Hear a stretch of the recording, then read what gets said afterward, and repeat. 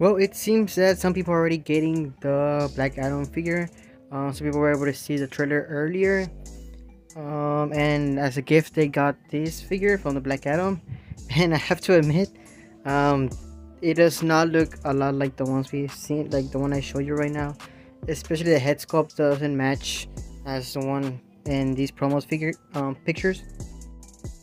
But I'll give it a pass since this is a low quality picture and we have a very high quality promo picture. So I guess we have to wait until we get this figure in our hands. So yeah, that's pretty much it. So yeah, I'll keep an eye for other news on these figures and I'll see you guys in the next one.